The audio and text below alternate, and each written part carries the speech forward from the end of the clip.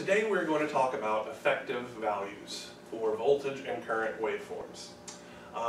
Some of you may not even know that you've been using effective values, at least for voltages, your entire time that you've ever tried to learn anything about electrical appliances or things like that. So let me explain what I mean. I have tried to draw here a picture of a single receptacle that would be common in a US household. So we have a long place here in which an electrical terminal will be inserted. This is connected to the neutral wire that's running to your junction box or circuit breaker. The shorter one here, you'll see in polarized appliances, goes to the hot wire, which runs to your breaker box. And then not all outlets are going to have this, but most modern ones do. This guy is connected to your ground wire.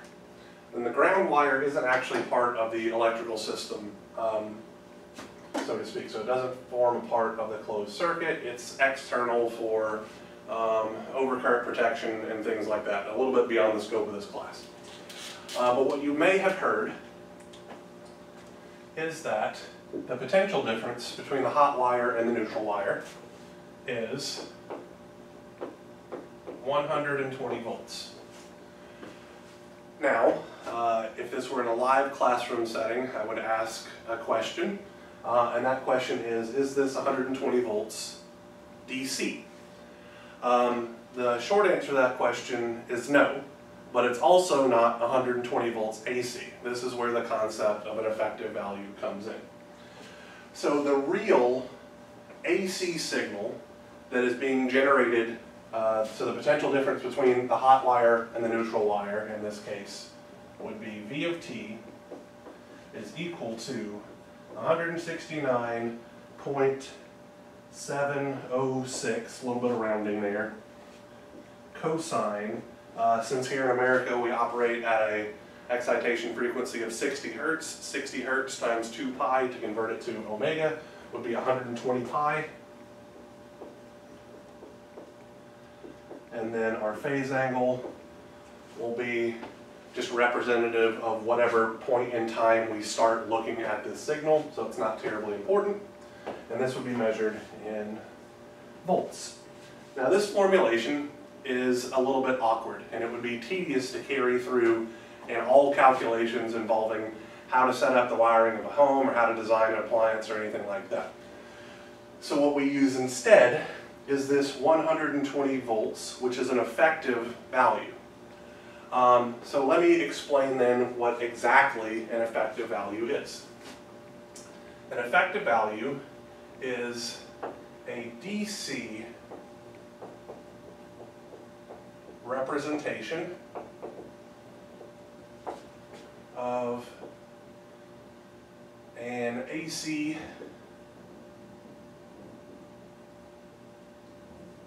signal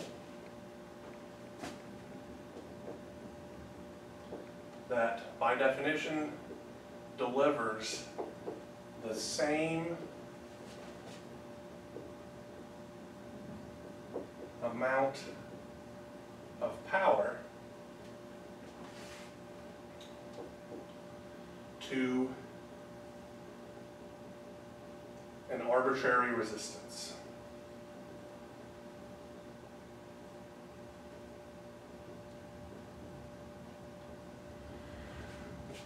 We can develop a mathematical relationship to convert an AC or time varying. It really just needs to be periodic. Beyond that, it doesn't have to be strictly sinusoidal. It could be a periodic sum of exponential functions or anything that we want. It could be square waves, triangular waves, just any periodic function. So for a periodic function, let's start there.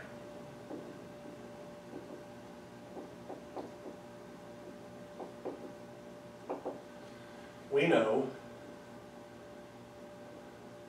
that P average should be 1 over period, multiplied by the integral over exactly 1 period of, since we're looking at a resistance, the power we could represent as the voltage waveform squared divided by the resistance.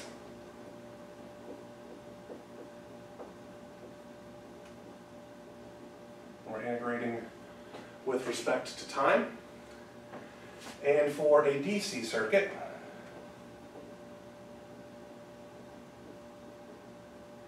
or system, we know that the average power is simply the DC voltage squared divided by the resistor value.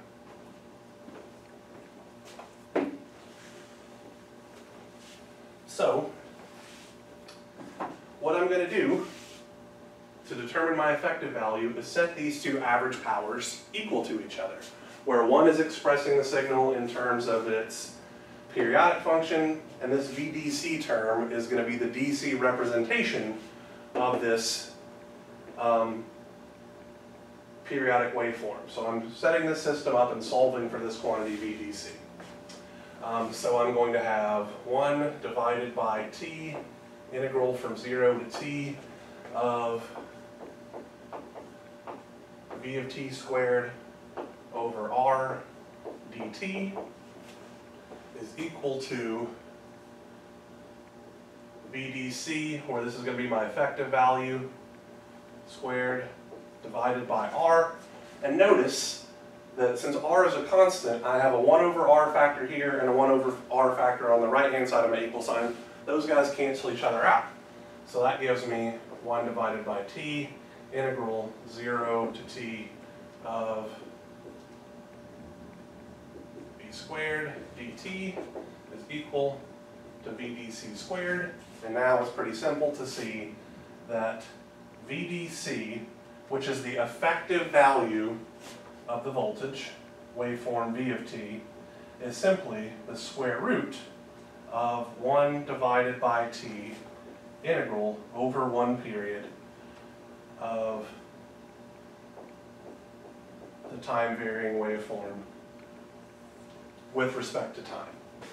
And I could do an extraordinarily similar derivation for current signals, where instead of having v squared over r here, I'd have I squared times r, and then I dc squared times r. The r's would still cancel out. And I would find that the effective value of a current waveform, which I'll call IDC, is 1 over t integral from 0 to t of our periodic current waveform squared. So these are our two expressions for finding the effective value of a voltage and the effective value of a current. And I just want to reiterate one last time, they are the identical expressions. But when we want the voltage, we put the voltage waveform into the equation. And when we want the effective value of the current, we put the periodic current waveform into our expression. When we come back, we'll work a few example problems that will help illustrate this point. So here is the first waveform that we are going to find the effective value for. It's composed of triangular pulses and rectangular pulses mixed together. So it might seem like it's going to be kind of difficult, but in actuality, it's going to be pretty simple. So the first thing that I'm going to do is I'm going to define 1 period of this function as a piecewise voltage waveform. And I'm going to define 1 period to be from here at t is equal to 0. I guess I should have labeled these, but it'll be okay. And to t is equal to 6. So this is exactly 1 period. T is equal to 6 seconds. So I'm measuring from when my value is at 10 and starts to decrease to the next time my value is 10 and starts to decrease. So this represents from 0 to 6 represents 1 cycle, and it takes 6 seconds for that cycle to occur. So the period of this periodic waveform is t is equal to 6 seconds. Hopefully nothing too wild or crazy there. To express my piecewise voltage, let's see, V of t, it's going to have three parts.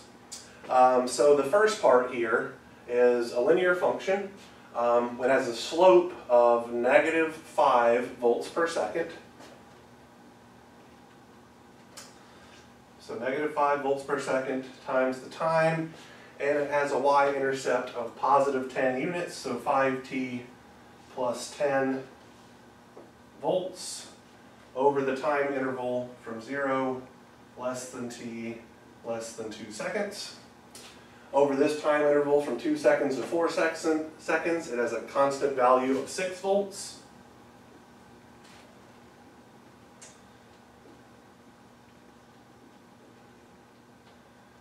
And I'm going to use the time shifting property that we learned in pre-calculus to develop a relation for this guy between 4 and 6. So I'm going to consider t is equal to 4 to be my new 0, and what I mean by that is I'm time shifting this whole thing to the right by 4 units. So I'm going to have the slope multiplied by t minus 4, which is indicative of my time shift to the right by 4 units. My slope in this case, it increases 10 units in 2 seconds, so that's going to be positive 5 t minus 4. And my intercept at t is equal to 4 is 0, so this is my expression, 5 times t minus 4 volts for 4 seconds is less than t is less than 6 seconds. This is my piecewise definition for my voltage over exactly 1 period. And if we wanted to make sure that everything is all hunky-dory, if we plug in 4 seconds, we get a voltage of 0. If we plug in 6 seconds, we get 5 times 2 is 10 volts. And we have a linear relationship, so this seems like it checks out. All right, so our effective value, VDC, is by definition the square root of 1 over the period times the integral over 1 period of our voltage waveform squared, and it's very important that you square it, dt, like so. So now we're going to substitute in some things, right? So our period is 6 seconds, so we're going to have 1/6. And what I'm going to do now is I'm actually going to split my integral into 3 parts, because there are 3 distinct pieces of our voltage waveform over 1 period. So I'm going to have one integral that goes from 0 to 2, representing this portion of our signal. And I'm going to have -5t plus 10, this whole quantity squared, dt. Then I'm going to have a second integral from 2 to 4 of just 6 squared dt, because my function has a constant value over this time interval. And lastly, I'm going to have integral from 4 to 6 of 5t minus 4 quantity squared dt, close that bracket, and make sure that my square root sign extends.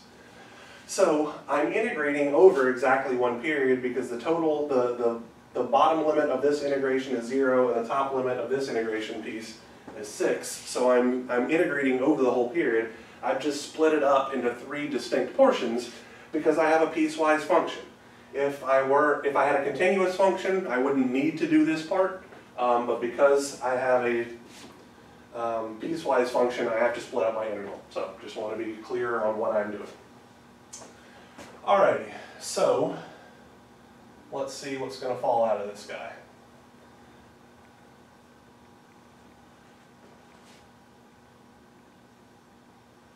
Integral from 0 to 2. Alrighty, so -5t plus 10 quantity squared. So that's going to be negative 5t times negative 5t gives me 25t squared. Negative 5t times 10 gives me negative 50t. And then 10 times negative 5t gives me another negative 50t, so this is going to be minus 100t. And then 10 times 10 gives me plus 100.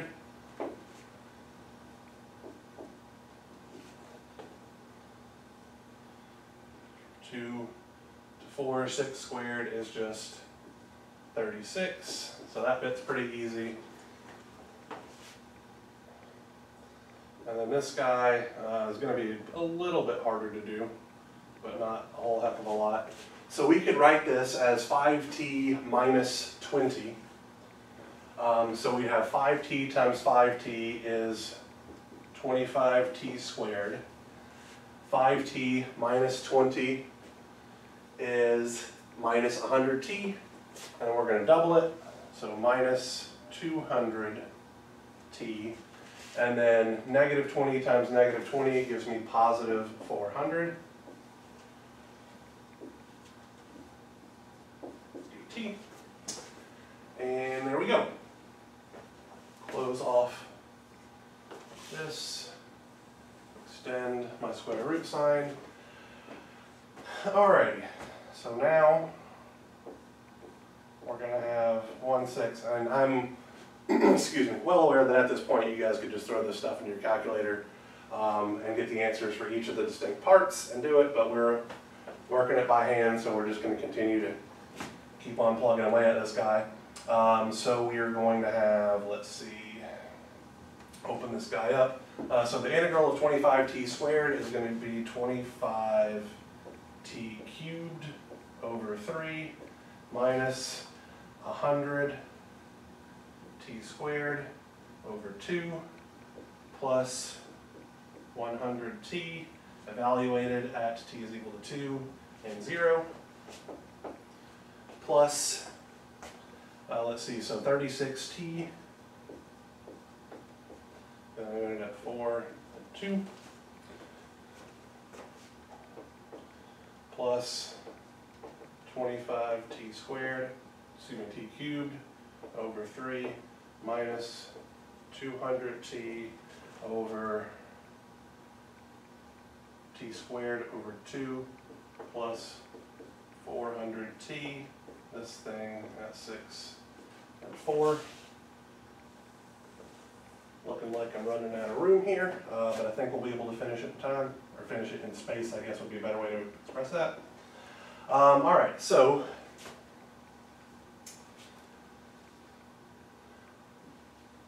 let's see.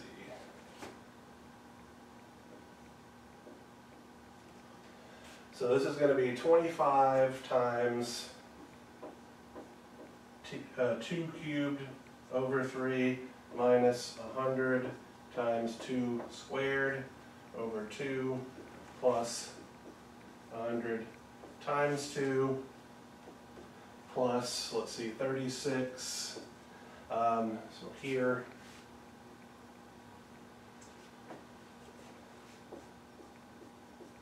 minus 36 times 2. So the reason I don't have any minuses over here per se is because I know that at 0 this is going to go to 0, this is going to go to 0, and this is going to go to 0, so just wasting space. Plus 25 times 6 cubed over 3 minus 25 times 4 cubed over 3 minus 200 times 6 squared over 2 minus 200 times 4 squared over 2 plus 400, I'm running out of room here, 6 minus 4 is how that's going to work out.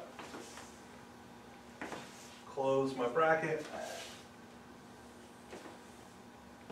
And if I put this big, ugly mathematical thing into my calculator, I actually get 5.85 volts. So one thing that I'm going to do right now is I'm going to change my unit ever so slightly. And I'm going to use a new unit to define that will be used whenever we have an effective value. So instead of just calling this volts, I'm going to call this volts RMS. What this RMS stands for is root mean squared, because we are taking the square root, by the square root signal, of the arithmetic mean, or the average, of the square of our waveform. So that's why it's RMS. So the effective value for this waveform is 5.85 volts RMS.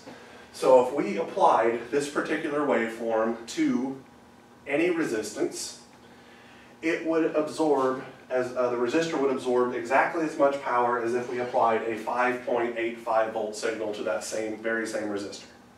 So that's why we have a DC representation of this periodic signal. When we come back, we will kind of tie things up by looking specifically at a sinusoidal function. So now we're going to look at a simple sinusoidal function. And it's going to be generic. So we can say that I of t, in this case, is the magnitude Im cosine omega, whatever omega happens to be, t, plus some phase angle theta I amps.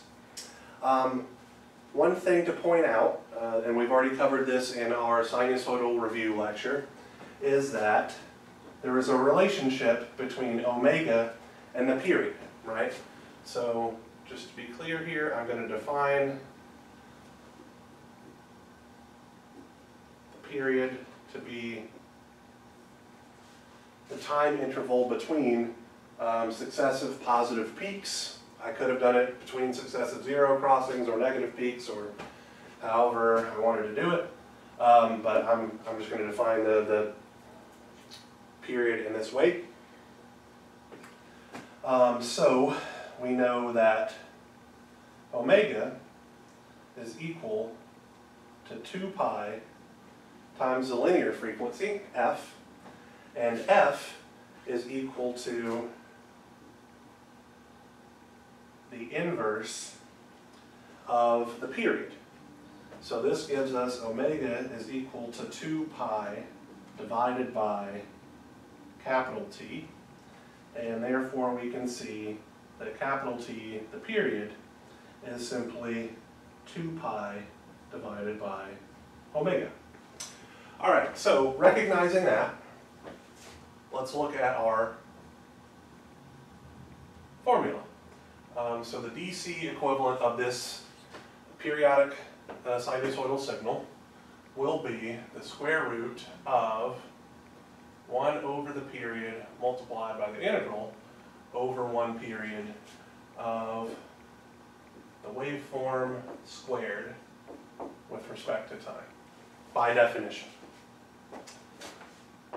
So 1 over t is going to be, let's see, omega over 2 pi.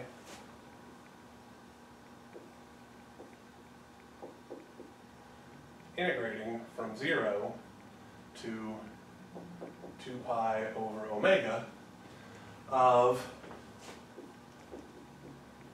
Im cosine omega t plus theta I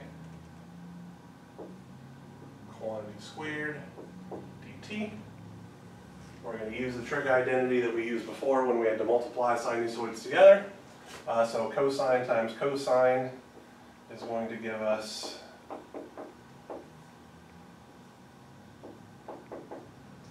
½ Im squared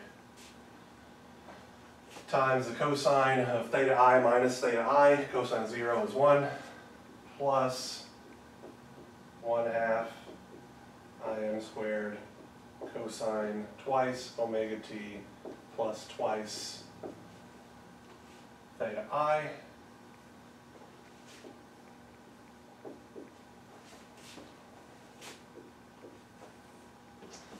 Okay, and we're going to split this up into two integrals, just to make our life a little bit easier.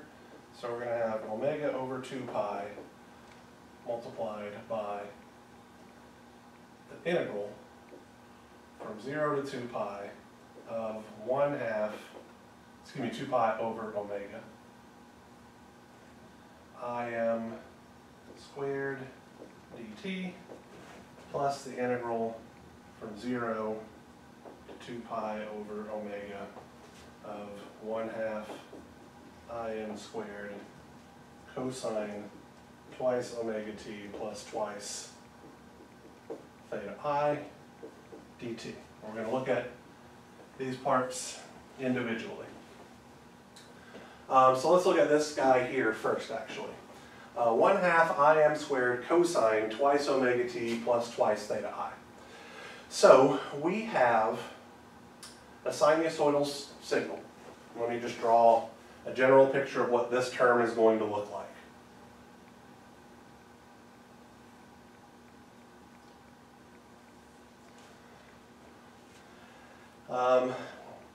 Arbitrary phase angle.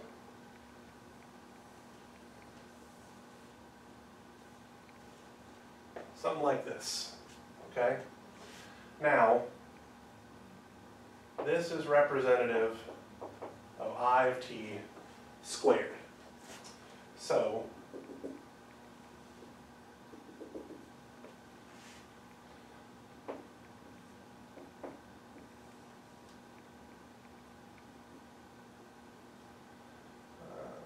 omega, sorry, 2 pi over omega. This distance from this peak, skipping one peak to the next peak, is the period of our original current waveform, okay? I can say this without any hesitation because I know that this guy right here, which is partially representative of the power, but it's the square of the current, is oscillating at twice the frequency. So we should see 2 cycles of it. So we should see 2 cycles of the 1/2 Im squared cosine twice omega t plus twice theta I term for every single cycle we see of just I of t by itself. So what we are doing then is we are integrating this waveform over exactly 2 cycles, all right? And it's a sinusoid. So if we integrate a sinusoid over an integer number of cycles, by definition, exactly half the time the signal is going to be above the horizontal axis, and exactly half the time the signal is going to be below the horizontal axis. And so when we add those 2 bits together, this term goes to 0. So what we're left with is this guy here. This 1/2 Im squared is a constant. So we can actually pull that out. So we're going to have the square root of omega over 2 pi multiplied by Im squared divided by 2 integral from 0 to 2 pi over omega of just dt by itself. When we integrate 1, or a constant value, this is going to look like the square root of omega over 2 pi times Im squared over 2 times 2 pi over omega minus 0. So this term then becomes 2 pi over omega. This omega cancels this omega. This 2 pi cancels this 2 pi. And we are left with the magnitude of the current divided by the square root of 2. So that is our effective value for our current waveform. Notice we did this for a generic sinusoid, okay? So it doesn't matter if it's a sine function or a cosine function, you're going to get the exact same result. Notice that the answer is independent of frequency and it is independent of phase angle. It depends only on the magnitude of our waveform. So anytime that we have a sinusoidal excitation, the effective value of that sinusoidal excitation, be it a voltage or a current, is simply the magnitude of the sinusoid divided by the square root of 2. So let's circle back around to how we started off this lecture. Okay? We had a plug, or a receptacle.